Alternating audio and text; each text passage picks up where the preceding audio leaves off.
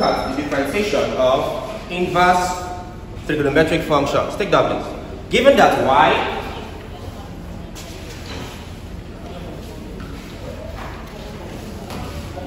is equal to sine inverse of x, given that y is equal to sine inverse of x, then dy over dx,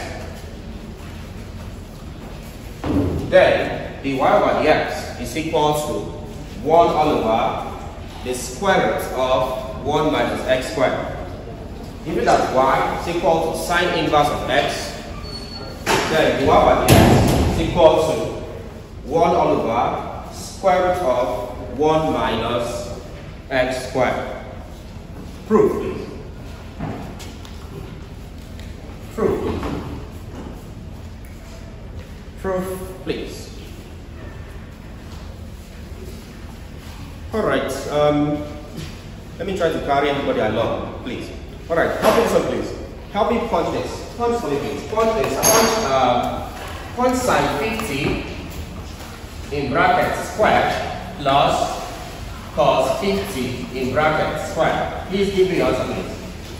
Open the brackets, type sine 50, close it, squared plus cos 50, close it, squared. What's your answer, please?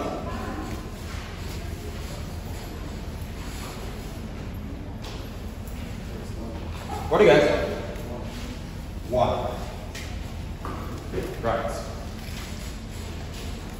Please confirm. You get 1. Alright, so look up. Look up. Here's the idea. Look up. Here's the idea, please.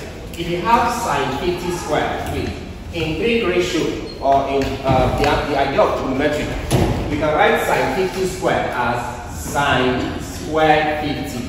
They are the same thing, please. So it means that sine squared 50 plus this same 2 cos squared 50 is equal to 1. Here's the idea.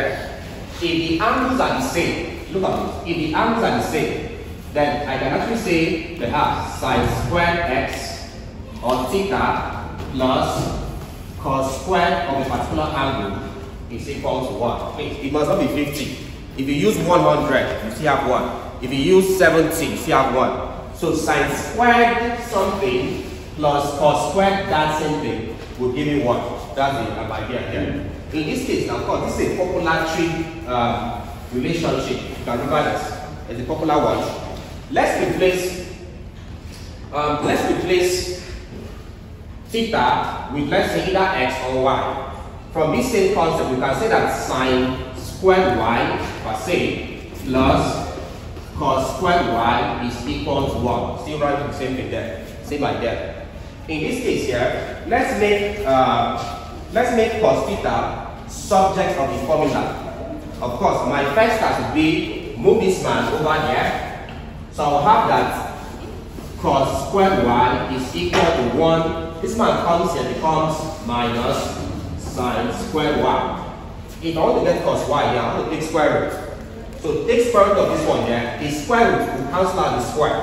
Hence, I will left with cos y is equal to, take square root here becomes the square root of 1 minus sine squared y. Please note this relationship.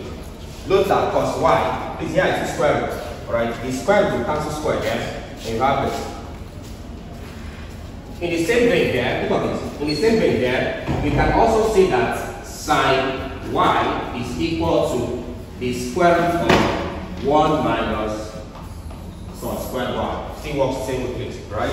From here, make sine y, subject to the formula, cos y comes in, becomes minus, which is this, then take square root. So note these two relationships. We'll use them in our derivation. So let's get the proof to this one here. Look at this. So we said that if y is equal to sine inverse of x, that the y over the x is 1 all over the square root of 1 minus x squared. How is that done? Look at this. First things first, if I say 2 to the power minus 1, this is equal to 1 over 2. Abi? Right, so I have this. Use the same concept here.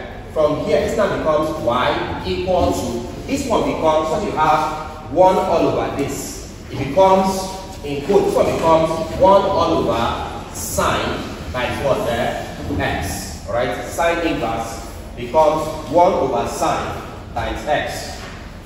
If I multiply this one there, this can be seen as y being equal to 1 times x is x all over sine. Next up, cross multiply.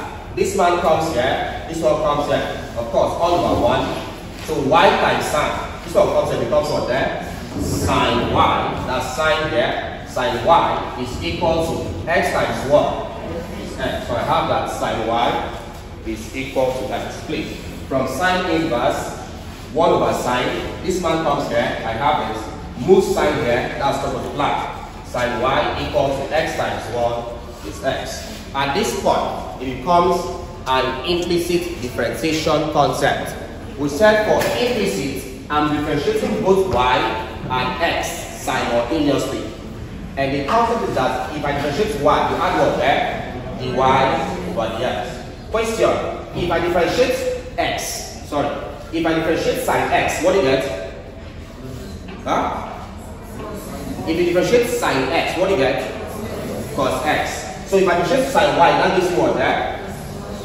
Cos y. Since I'm differentiating y, what do you add there? Y over dx. If you're doing the last class, no, will be here. Differentiate sine y, you get cos y. Add the y dx. Why?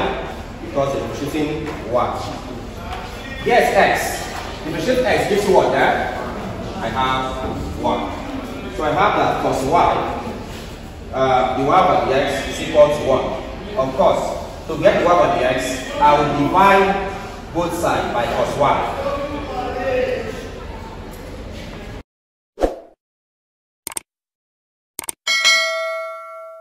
If I divide by cos y, I will have that cos y dy over dx is equal to 1. Divide here by cos y. Divide there by cos y. This cancels this. I will have that dy over dx is equal to 1 all over cos y. So I have this.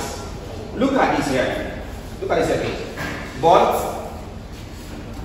I already showed you here that cos y is equal to square root of 1 minus sine squared y. You can see here.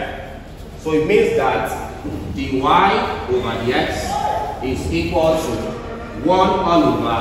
I'll replace this by this. So it becomes square root of 1 minus sine squared y. If I replace it again, this now becomes 1 all over square root of 1 minus, we said sine squared y means sine y all squared. If I look at this, we said, where's sine y? Look at this. What's sine y here? X. So replace here by x. That means sine y is equal to x from here. So if I now say sine squared y, that's sine y all squared becomes what there? X squared. So that's your proof. That's your proof. That's how it's done. Alright, the second one, number 2. Given that y is equal to cos inverse of x, then we have that dy over dx is equal to minus 1 all over the square root of 1 minus x squared. So check it out, please. Sine inverse of x and cos inverse of x are very similar. The difference is what there? A minus, that's all. Just a minus, that's all. Let's get a proof, please. Proof. So here's your proof. So let's say we say y is equal to cos inverse of x. Let's get the y dx here. So you're taking the same pattern as the first one. My first case will be y equal to cos inverse is equal to 1 all over cos times x. So we said this man moves the numerator. So I have that y is equal to, this one is, I have x all over cos. Of course, all over 1. This one comes here. So cos and y gives you cos y is equal to 1 times x is x. If I differentiate cos x, I should have minus sine x. Differentiate cos y, this one there, minus sine y. Add what there? dy over dx, because it's implicit. Is equal to, differentiate x, and this one there, 1/2. Of course, my next step would be divide both sides by minus y, minus sine y. So I have minus sine y into dy over dx is equal to 1. Divide here by minus sine y. Divide here by minus sine y. So this one will cancel this. I have that dy over dx is equal to, so look at this, look at. So here's the idea. I said before, I said it's improper to leave the denominator as a negative. So in cases like this, where denominator is negative, take the minus upwards. So it becomes minus 1 over what there? Sine y. So I have this. Check this out here. Check this out. But from here, we said sine y is equal to, from here I'm having the square root of 1 minus cos square y. So replace this with this. I will have that dy over dx is equal to minus 1 all over, becomes the square root of 1 minus cos squared y. Finally, I have that dy over dx is equal to minus 1 all over the square root of 1 minus. If we check this out, we said cos y is equal to x. So when you now have cos y all squared, becomes what there? X squared. So that's why it becomes this. That's the proof. This is how you get this marker.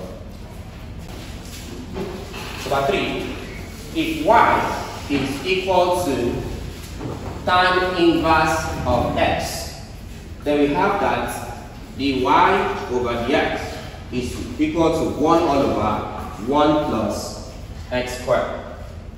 1 all over 1 plus x squared. Before you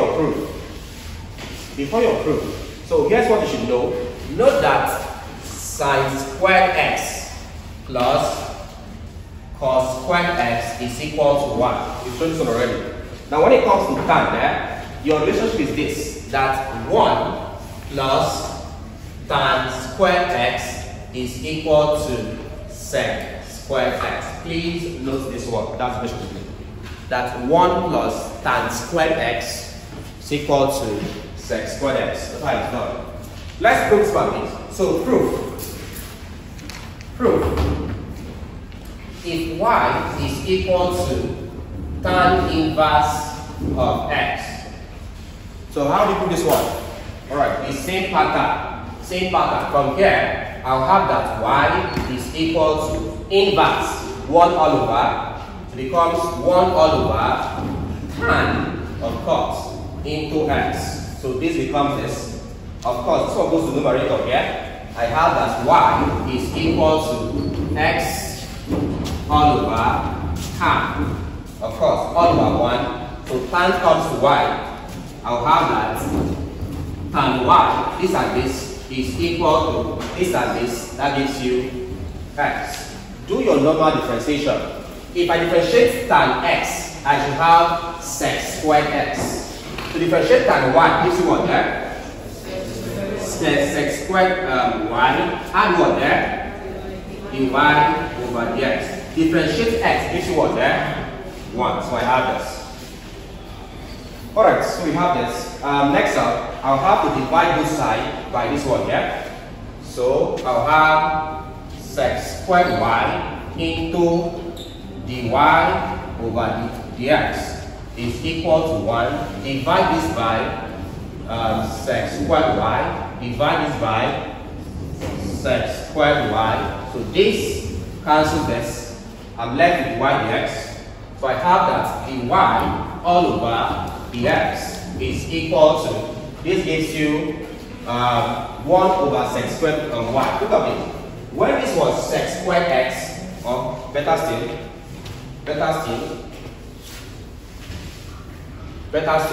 but we know that sec squared y is equal to what there? When it was x, it was 1 plus tan squared x. So if this becomes y, it becomes what there? 1 plus tan squared y. So sec squared y becomes 1 plus tan squared y. So I have this. So hence, it means that dy over dx is equal to 1 all over, this one gives you 1 plus tan squared y. Hence, I have that dy over dx is equal to 1 all over 1 plus tan squared y means tan y all squared. And we said tan y here is equal to x. So it becomes what here? X squared. So that's your proof. Alright. So that's like your proof for these things. So please note 3 of them. Sine inverse 1 all over square root of 1 minus x squared. Cos inverse minus 1 all over square root of 1 minus x squared. Then tan inverse 1 all over 1 plus x squared.